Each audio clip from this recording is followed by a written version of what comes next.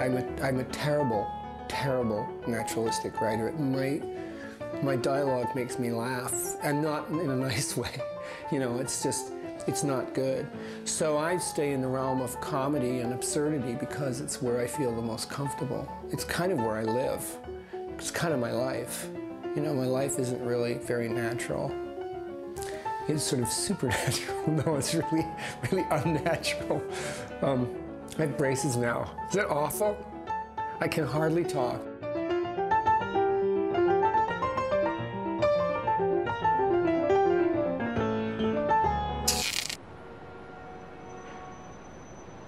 So a typical year, which would have been last year, I had to write notes because he was so busy. He started in Toronto directing at Canadian Stage, a play by Richard Greenberg, Take Me Out. Went directly to Vancouver to direct the premiere of his most recent play of the time, which was a year ago, The Dishwashers. Came back this side of the country to the Shaw Festival to do You Never Can Tell, which was a big, huge hit. Went to Paris right after that for the opening of his play Vigil in French in Paris. Came back to Toronto to do a play called Habeas Corpus. Directed The Dishwashers in Toronto at the Tarragon Theatre. And then, in the middle of all of this, adapted The Government Inspector, and then directed that. And went immediately after that straight out to Vancouver again to direct Waiting for Godot, all the while developing What Lies Before Us and 2 other things that he's got in the pipe. So here I'm trying to write this play about some guys, you know, who were waiting for a captain, the American captain, to come and meet them on this expedition in the middle of the Rockies. So he's never stops, and he's usually multitasking in terms of the writing, and you know, he and his design partner Ken are working on some opera stuff that they'd like to do. It's all very early stages.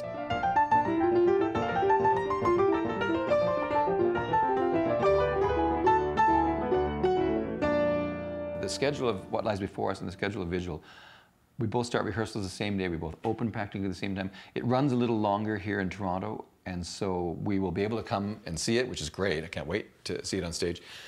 Very weird first show I've ever not been around of Morris's for opening night. So I can't be around when What Lies Before Us is opening. But this is a perfect example of how you can drop the ball, because I have no clue what's going on anywhere at any one time. So it's a little confusing. It's extreme, and it's ongoing, and there's no sign of it stopping.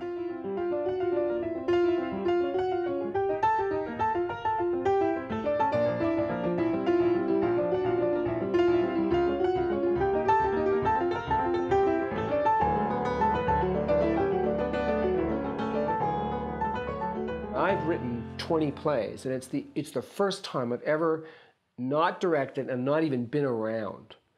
And so it's terrifying for me. To me, what's really important in a dramaturgical process is you sort of build a language with your playwright, and I think Morris and I are still getting to know each other. The guy who's directing it, Jim, I don't know anything about him, really. I mean, I've seen a couple of things he's directed, and they're good, but, you know, who knows? He might completely f*** the material up. My notes from last fall when we did it were, you know, just about a few places that maybe you could, there was opportunities to, if you have ideas of other things you'd like to touch on in the show after you hear it a couple more times, I saw opportunities where you could go in and expand things. There was little things in the story and the things they started to talk about that I thought, oh, I'd like to hear more about that. Can you give me an example? No, because I'm shallow and I don't shallow remember. And you don't know what the f you're talking Yeah, about. I'm just here. So if I'm not around, I don't know what's going to happen. This is going to be a whole new experience, having a play happen while I'm not there, like the first production. Why are you so fascinated by old people? It's because I'm fascinated by death.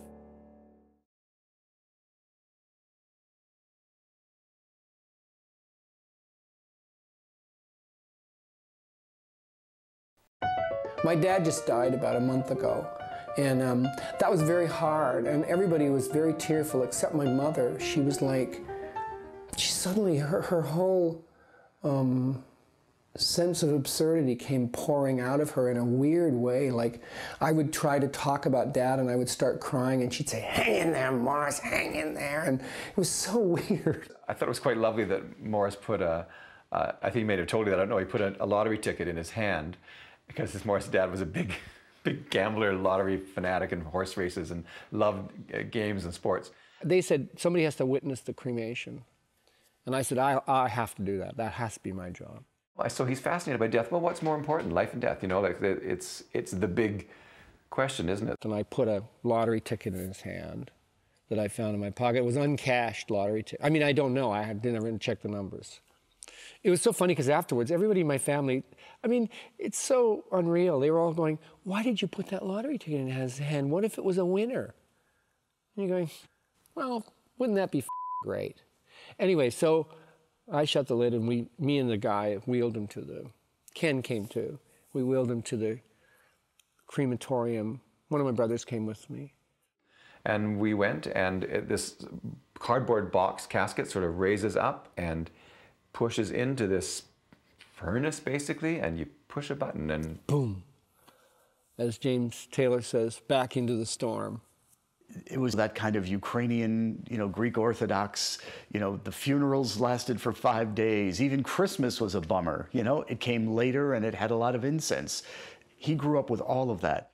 I think he's told me that it comes back to some funeral he went to of maybe his grandmother or something, when he was a kid, like 5 or 6 years old, and people, it was a big Ukrainian funeral, people sort of throwing themselves and wailing over the coffin. And I think the high drama of it, even as he was a little boy, really stuck with him. That's the Calgary Zoo. I must be about 3 there. That's my grandmother. She took me to the zoo. Look at that bear. That bear could like eat me for dessert. And then never forget what prairie winters are like. They're cold, they're bleak, they're desolate.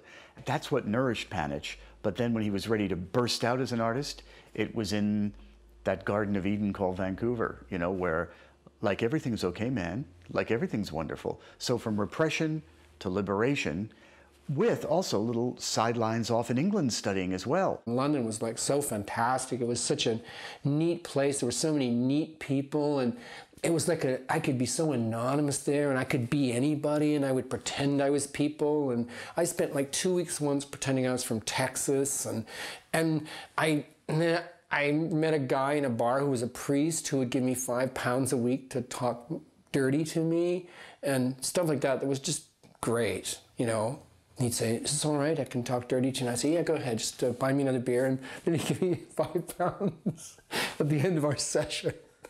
And some friends of mine were appalled that I was doing that. But when you need money in London, you need money. As it was, I was stealing milk from people's porches. And I mean, I was just up to no good.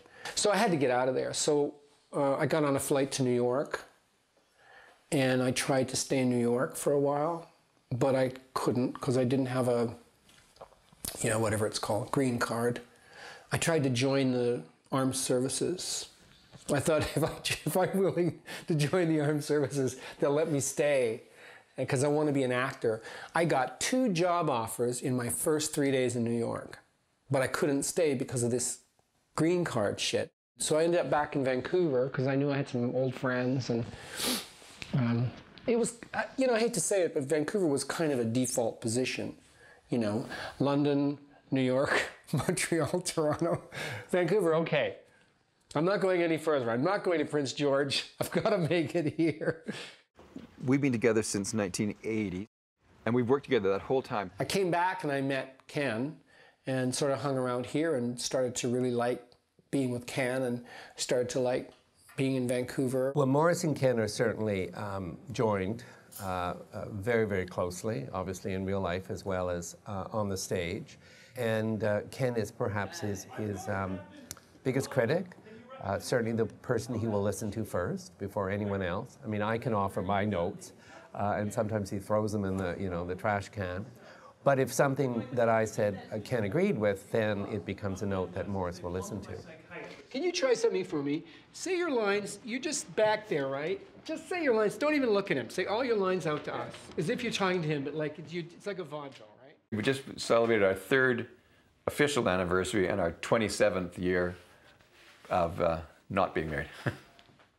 I spent most of my youth trying to, well, at least when I became conscious of my sexuality. That doesn't really happen until you get to be 11 or 12 and stuff like that. Before that, I just knew I was different. You know, I walked around in, I mean, it's classic stuff. I walked around in my mother's high heels. I, you know, danced little ballets in the rumpus room to sort of Nutcracker Suite. I rolled around naked on my mother's, you know, bearskin coat when she wasn't at home. I baked little cakes, you know. I learned how to do inseaming for dolls' dresses. I was just a fag in waiting. But, you know, you don't really think about that stuff. You just, you know, and you know, my parents were really good about it too. They were really kind of a little bit laissez-faire. There was only a couple of times when my mother would get stern with me and say, you know, things that were just, now that I think of them, were incredibly comical. Like, she'd say, "This is your last doll." We were doing summer stock in White Rock, BC, doing 18 wheels, John Gray's 18 wheels. And we would sort of sing in the car on the way out. It was a half-hour drive, and sing the way back. And Morris one day said, I think we can write a musical. When I remember that day, and I sat down and I started to write a bunch of lyrics for an imaginary musical about a guy in a nuclear war. I had gone out shopping, and I came back, and on the piano downstairs, Morris had put like basically a poem, lyrics to this song. He said, "I've written some lyrics, and you should write a song." And I said, I've never written any music. You got to write the music. He says, I can't do that. And I said, you got to write them. You got a piano, go. So he kind of moaned, and he's a Taurus, you know. So he just kept putting these lyrics on the piano. We was talking about that, and I wrote about 12 songs. We showed it to Tammany's Theatre at the time in Vancouver, and they liked it and said, "If you finish this, we'll put it on." And that was it. That was the beginning. So he wrote this wonderful story about an escaped convict named Bartholomew Gross that he played, and myself, Eddie Morosa, a blinded piano player, and how they meet up, and at gunpoint I'm forced to put on a cabaret and play the piano for him, and he puts it on for the dead folks of the world. We took these 8 songs to Tammany's and we played them, we performed the 8 songs, and they really loved them. And they said, well, you need to come up with a story now, but we'll do this thing.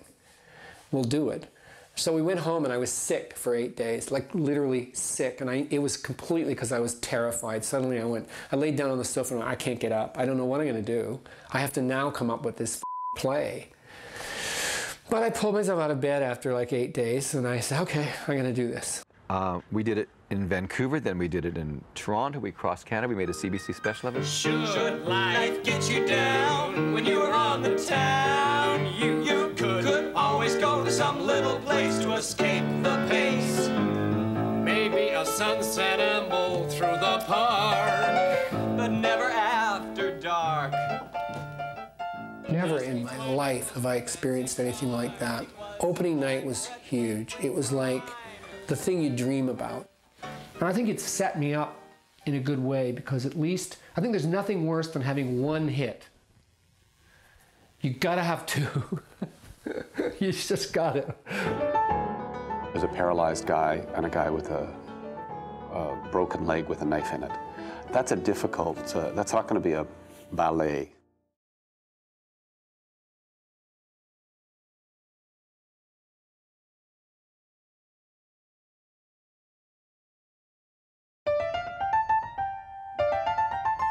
I'm going to continue with my song. Oh, joy.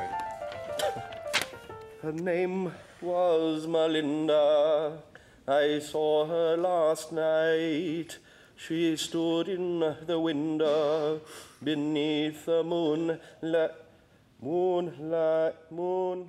I'm talking about a certain kind of history of Canada and a certain kind of viewpoint, but people, I think, would misunderstand this play if they thought that I was talking about the history of Canada. I'm talking about a condition. I'm talking about a human condition of 2 people stuck together, and I'm using the subject of, or 3 people stuck together in the wilderness. I'm using the subject of a phony historical event to bring focus to that. But this, as I say, the event is phony.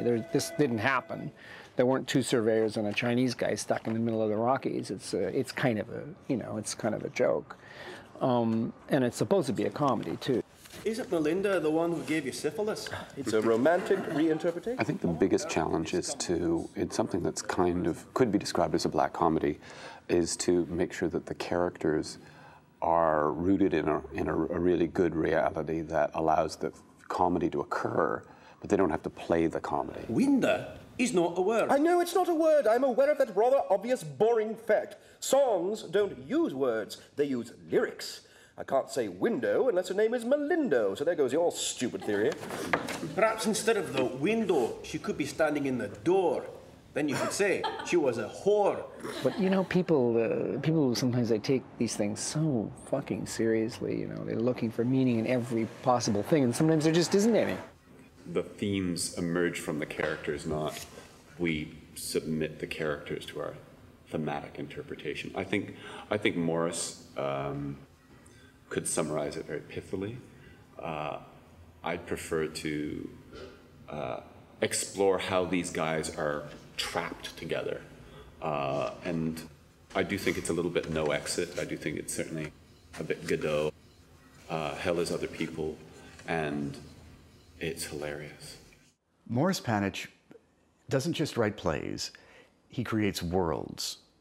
And in these worlds, there's always one scene where you suddenly sit there and go, I got it.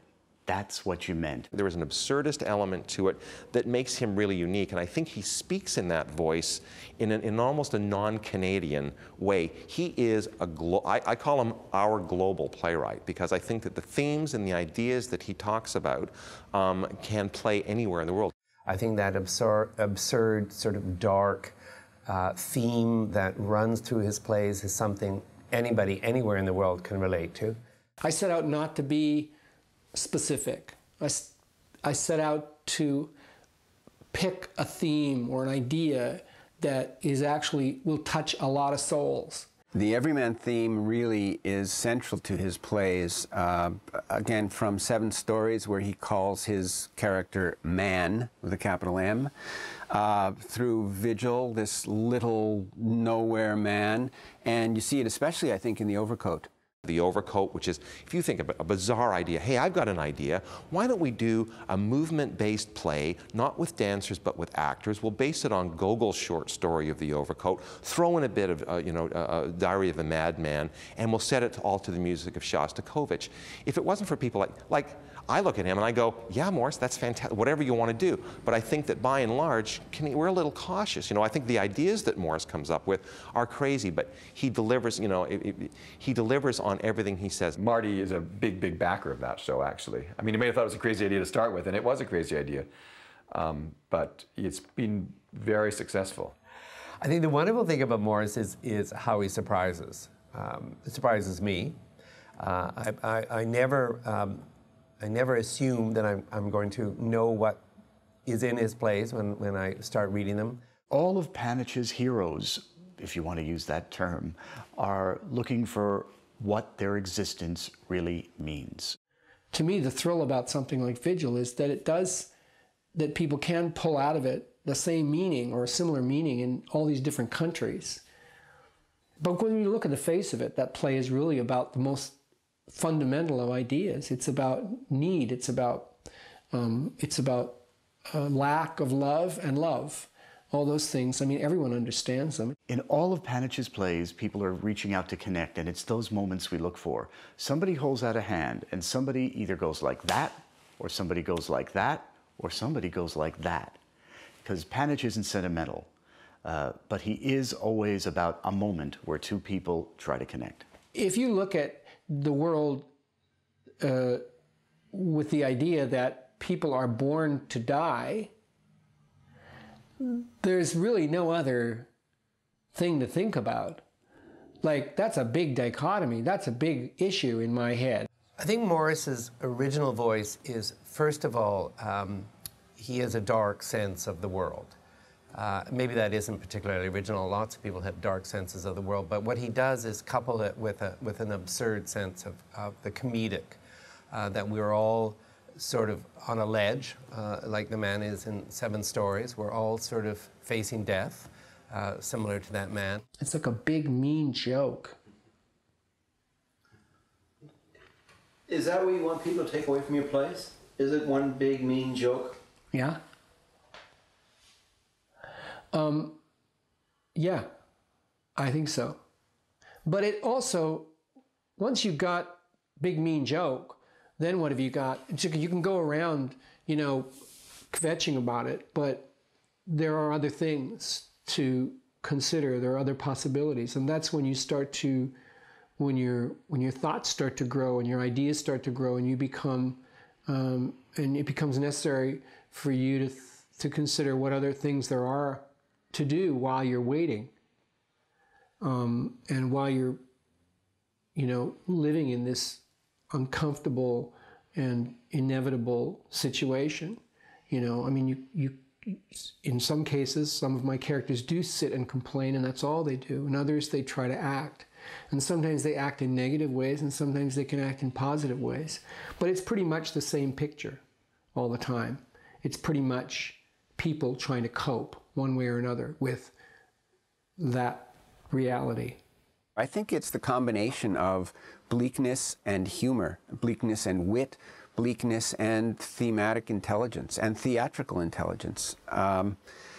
His best plays really, you know, put all these things together in a very theatrically efficient package.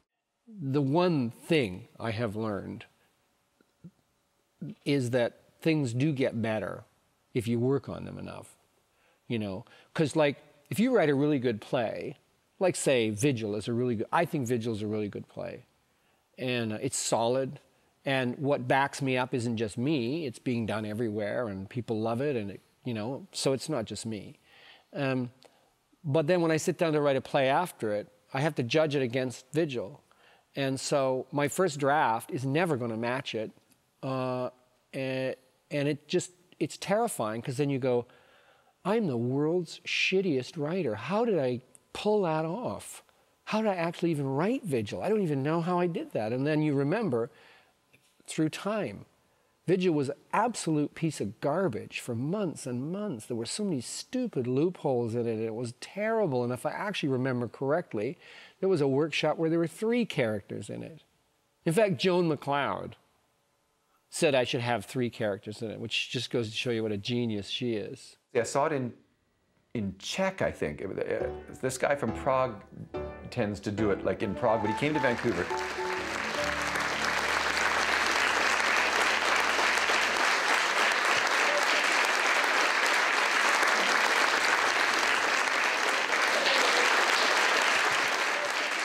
It's a credit to the actors that I understood everything that they were doing. Even though it was in Czech and I didn't understand a word, I understood the emotions of it. So I saw it in Czech, I saw it in Paris, I saw it in London in the West End, which was a terrible production. The Guardian eventually voted it the worst play of 2002, I think, which is, you know, a real honor. When you think of how many plays there are in London, to pick it out of 600 plays, it's, wow, I'm impressed. Vigil, in fact, you know, was embraced by the Brits for a while because they were convinced it was quintessentially English, you know. The French are after it now. They think it's very French, you know. I'm sure somewhere there's a Bulgarian playwright, a Bulgarian theater critic saying Morris Panych is so Bulgarian. Suddenly, out of this comes like requests from every country in Europe to do this play in their own language. So far it's been done in France, in Spain, in Israel, in Poland, in Bulgaria.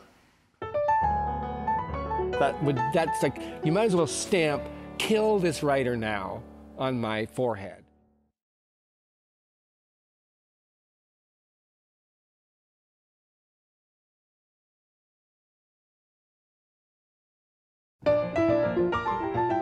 I read your letter again for the 700th time. The one you sent me, remember? All that time ago? The one that brought me here? The one that said, I'm dying? Not that I'm keeping you to your word, but it's hardly the sort of thing you change your mind about. Father. Is it? Fuck. But it's hardly the sort of thing you change your mind about, is it? I don't listen to anybody.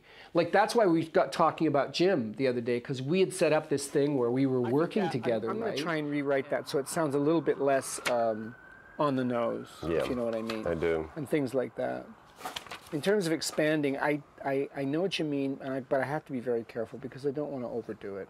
Well, exactly, because you don't want these to become modern characters with, you know, funny colonial outfits on. Right.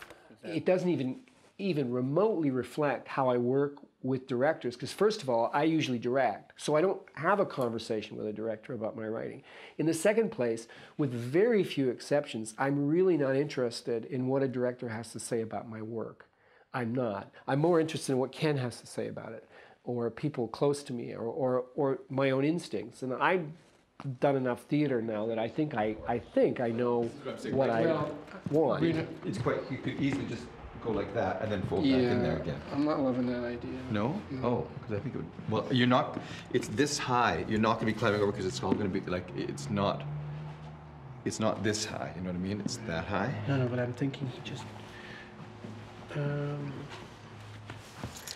try this for me, like just you come around here, you say the line here, the boy your age sign, and then you when you've done enough plays and you've seen it done enough, you realize that there is, you know, every play has a way of being done. It does make you, again, not really sure what it is you're doing, and I hate to admit that, because it's like with my directing. When I walk in a room, the worst and most mortifying moment for me is when everybody finally realizes that I actually have no clue what I'm doing, and I can say it, and that's usually the first thing I say. I say, I have no clue what I'm doing, and they all go, that's so comical. And then they find out that actually is what I meant. And so the horror hits them smack in the face like a ton of shit. About a week in, this guy has no clue what he's doing. He's making it up on the fly, blah, blah, blah. And I used to think, is that right? Maybe I should know more. And then I think, no, not really. I mean, you take in with you what you have, and then you make adjustments.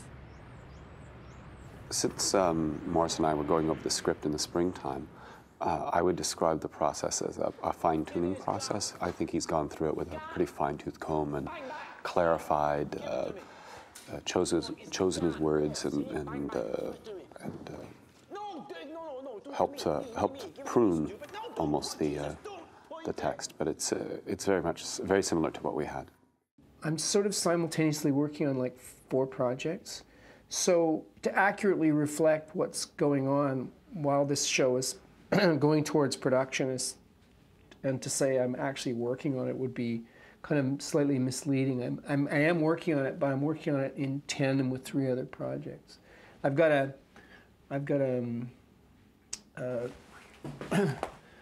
just developed and sold to Warner Brothers a script called Damnation, a pilot script, which I'm working on. In fact, I'm just waiting for them to call me with their notes because it's been shortlisted by Fox to be made into a pilot. So I'm crossing my fingers, but that's taken up an enormous, since I talked to you last, it's taken up an enormous amount of my focus. Not so much because of the money, actually. The money is good, but you know, it's not crazy good, like crazy actor money. It's sort of writer money, but and I'm not complaining by any means, but it's them. They call me constantly. Morris was going to Los Angeles a lot to talk to Fox and to Warner Brothers about this pilot that he had written that they were very interested in. The Warner Brothers pilot started to draw me away from the other work and then this very funny thing happened that, well, I'm sure you won't find it very amusing, but we came back here to direct Blind Spirit at Soul Pepper, Ken and I. We packed up everything and came back here to start rehearsal on October the 1st, but we got the year wrong. And I didn't really check my email, so it was kind of a major up for us. It like, kind of funny, but kind of not funny, because it really shows how tragically out of touch we are with reality. But also that we had no money, and like, you know, we had a serious cash flow problem. I don't know if you've been around the house, but we did a renovation, and it cost quite a lot of dosh. And so we ended up going practically into the poorhouse, thinking, well, we'll have this job coming up in October, but of course the job didn't materialize because there was no job. It's next year. So now I'm thinking, oh, now I have to do it next year. I think it maybe has to stand up almost straight like this, but not, see, but that still looks. Yep, still looks, yeah. Because that's going to look like that. Yeah. And that's absolutely straight. It's not. Yeah, and you're still getting. Yeah. And that makes me wonder about the one on the side. Does it need to do something, you know, slightly the other way or not? The challenge is then your sight line from here starts to get cut off. Right. So the more you open that up, the more these. Okay, and it's better. I mean, I guess. I mean, this is deceiving right now. I'm just gonna get. Yeah. Okay. This because does not really know. I'm not sure why I hate it now. There's just something about the sheer density of it. Not the cold. I love the cold. No, it's the way people huddle together in masses, surviving on their own sickening warmth. If you look out over the city,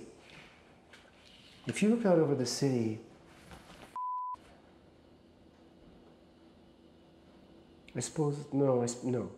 I've been trying to reform myself all the time around ideas or people or things that I like. I try to work my way through different kinds of heroes that I have, like Pirandello and Ionesco and Beckett, and try to understand them and write through them in a sense. He has a very strong worldview. It's not something you can pinpoint in a sentence and say, you know, life is wonderful or life is terrible. Again, try to pinpoint Samuel Beckett and Harold Pinter in one sentence, or Eugene Ionesco. And I use these names not frivolously, because I fully believe Panych fits in with Pinter and Beckett and Ionesco. I have these instincts and I have these desires in ways to write, and I have people saying, why does he write that way? Wazunian occasionally says it. Finally, I think when I did Dishwashers, he said, well, maybe he's our Beckett or something. It was sort of like fantastically Canadian, like incredibly complimentary but dismissive at the same time. Well, maybe he's our Beckett. And you go, okay, please, first of all, don't say our Beckett. That's like, you might as well stamp, kill this writer now on my forehead. Because every other critic from then on going, okay, let's just see how much Beckett there is in this guy. He has profound Canadian roots, because I think if you scrape away, you will very much see someone who was brought up in a strict, probably oppressive background on the prairies. There's certainly a lot of echoes of the great existential playwrights. I mean, Beckett, right from the beginning. Stylistically, morally, emotionally. He takes us on journeys through absurd comedy, through dark despair, and ultimately through profound existentialism. If what lies before us is Beckett light, or Beckett like, or whatever, it won't be the first time it's been said about my work, and I just have to get over it. Because if it's going to stop me from writing, if it's going to turn me into some magic realist who only does certain kinds of plays because, you know, then I don't want that. I think there's more. I think there can be more to my writing than you know, so far what I've explored. There's my long-awaited return to the stage in Vigil, which could be a complete disaster, and then this new play. If everything goes to shit, it could be the worst January in my history, on top of unforeseen events.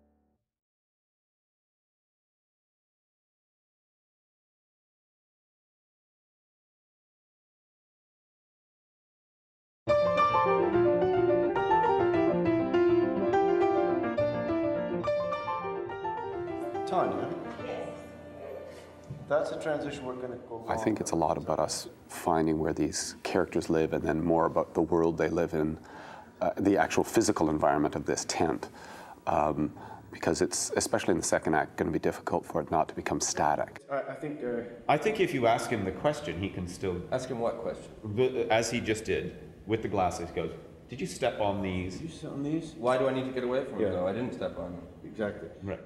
What you always discover is once you get into rehearsal, you know, a sort of second and third layer of questions or discoveries that you can't make until you're actually in the process of rehearsal and trying to make it live with actors. So that in the next couple of days, that's my big question for you. Tell me when it's gone too dark. To me, he's And certainly the voice of Morris's voice in the play is very clear. So I think people will be interested. It's just a bit of a challenge. All it takes is one wonky choice, one bad bit of casting, one mistake. Are you still feeling suicidal? Line? And the whole thing could just go down the toilet. And in a big, big, splashy national way, because it's my wallet. Maybe that's symbolic. As I'm talking about the play, my wallet falls out of my pocket. There goes my future, my money. I heard the opposite. I heard that you're saying... I think he felt the pressure of of not being around, of talking to David and to Matt and to Wayne, the people who were doing the show, and talking to Jim, who was directing it, and just seeing how stuff was going. And there was, you know, there was some tension in certain bits, and it was very, I think it was very hard for him not to be a part of that, you know. So, yeah, there were lots of phone calls, lots of emails, constantly, you know, what's happening, what's this, and ideas, and can we cut this line if we do this? Right now in Toronto, I just went through a big up period, and now, boy, am I down. I'm on such a down cycle. I have critics eating me alive. Somebody called me a malignant tumor the other day. It was like fantastically down. Like, that's not just down, that's down and out. That's like, has he lost his touch, they're saying? So my vision for the fall, which was this glorious kind of path of, you know, success and, you know, laurels and accolades, was just a complete nightmare. One thing after the other, and then boom, my dad dies on top of everything else. It was just a spectacular autumn. I mean, Christ in heaven. And you know, you look at your horoscope and say, where's all this?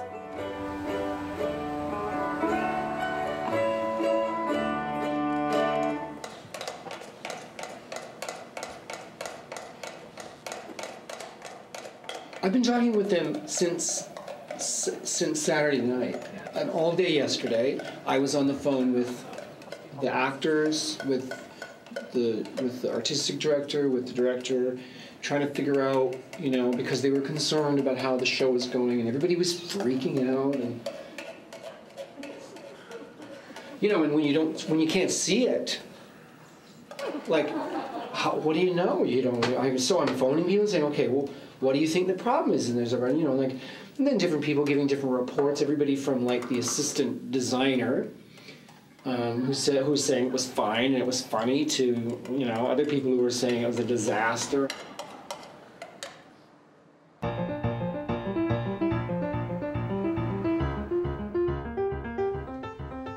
don't have my watch.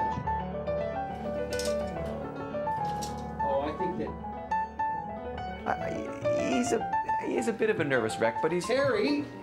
I don't know. You know where my watch is? I think that he gets really concentrated, and he gets nervous, and he gets hyper and all that kind of stuff. But he calms down once he's like on the stage. Like, everything is fine. I think it's that first second, and being around him. It's been such a long time. As I say, it's only been twice in 12 years. You know, that it used to be that. I think that I get more nervous. I want to know exactly what happens. So hopefully somebody in Toronto will call me. Oh, this is it. Jim, this is a call. Okay. Hello? Fine, thank you. So?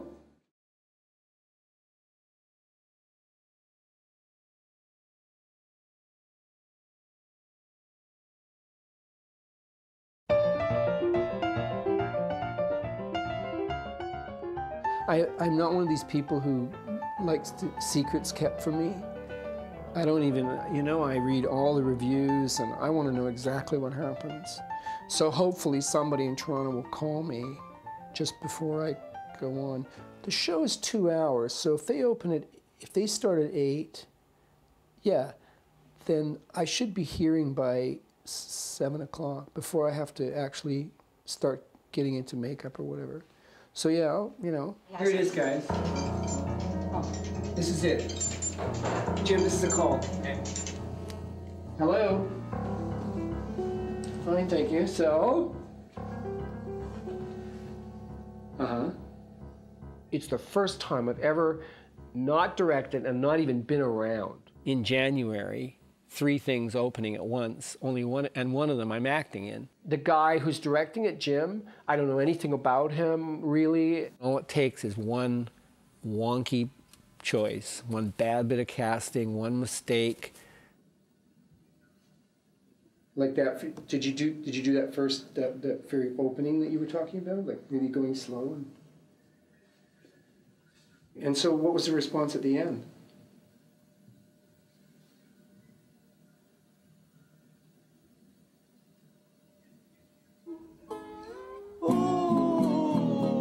I'm so relieved. I'm so relieved. And you got lots of laughs and stuff? Okay. Bye.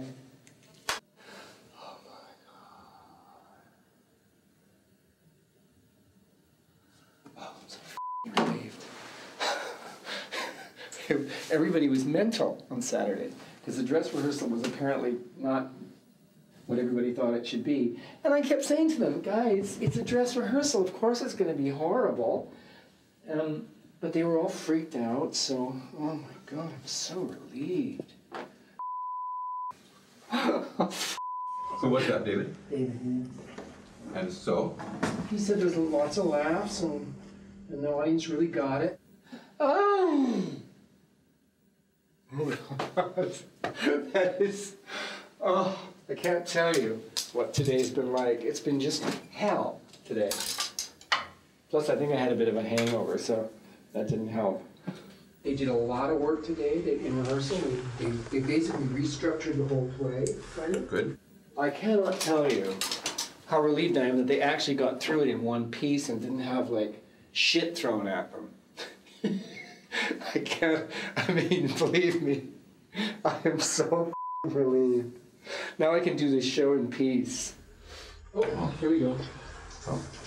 Who's that? Hi. Hello? I did, I just wanted to know how it went. You can't direct and design every production, you have to give it over. So that's what we did, you know. I mean, constantly productions are being done of Morris's shows where we have no concept of what they look like, who's acting in them, or anything. This was just a different thing because this was a premiere, a world premiere. So, you know, we don't have any idea of how it's going to go at all. And then Marty says, I don't know what's going on, they're freaking out, I said, now? He said, no, today they were freaking out. Who was? The actors. They were freaking out. Hello? How do you put that out of your mind to go on to this? Oh, that's why I gotta stop now. Cause I got, what time is it? Oh, I've got 45 minutes. I should be able to kind of like settle down. I mean, I knew it would be like this anyway, kind of. So, I just have an indigestion from chili. So, that's gonna come back to haunt me about the middle of Act 1. It'll be my chili night. Although, I have to say, my first preview on Saturday, I had such bad indigestion, I thought I was going to barf. I think it was nerves. I was just really super nervous. I think that I get more nervous. I really, really think, and I've heard other people say that when their partners are on stage, they're more nervous. Ferociously handsome misanthropic banker here.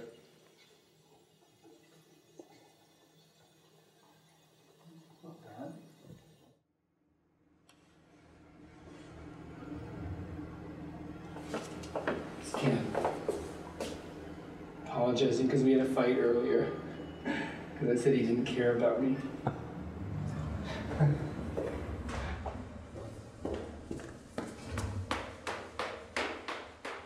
If you don't want to be compared to a candle, fine. In fact, maybe you're right.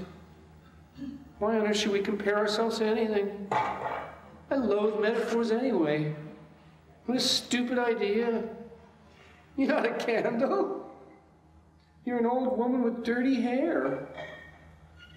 If you were a candle, well.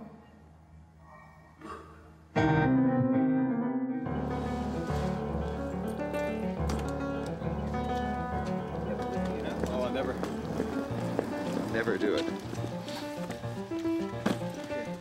So we're heading off to Toronto now. here to go see what lies before us and to rehearse Overcoat. I've yet to see what lies before us. There have been some rather strange reviews, so I'm very anxious to see. Yeah. The reviews are blaming Jim a lot, but also the general thrust of them is that it's not my best writing. Well, that's stupid. It's a good script.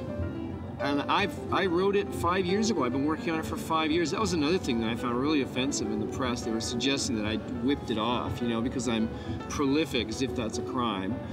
And they don't know that I wrote that play 5 years ago, and it's been through about 9 workshops. It's going to be very interesting. We're going to go on Tuesday night. We're going to go Tuesday night and see it.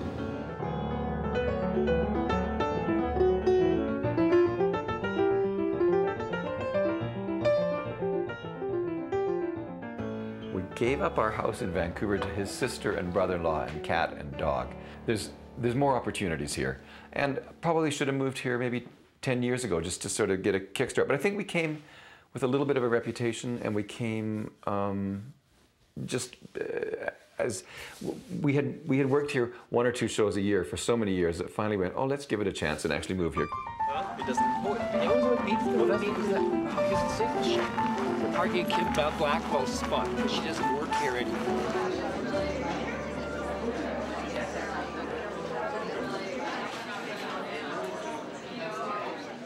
The reviews in the dailies, the weeklies were very good, but the dailies didn't like it at all and were very mean about it. And so I was expecting to see some reflection of that, but I should know better because critics are notorious assholes and they get things wrong all the time. Got your ticket. Apparently it's not selling out. You know, I wouldn't have done it this way. It would have been a very different production. I mentioned the music because usually the music is a hallmark of my work. I choose music very specifically to tell the audience right from the beginning that they're not watching naturalistic theater. But the acting was at the right level. I think that the actors were honest with each other. I think that the comedy came through without being pushed. And of course, Ken did the sets, so you know we always worked together. So, and I think he was quite pleased with what he saw tonight.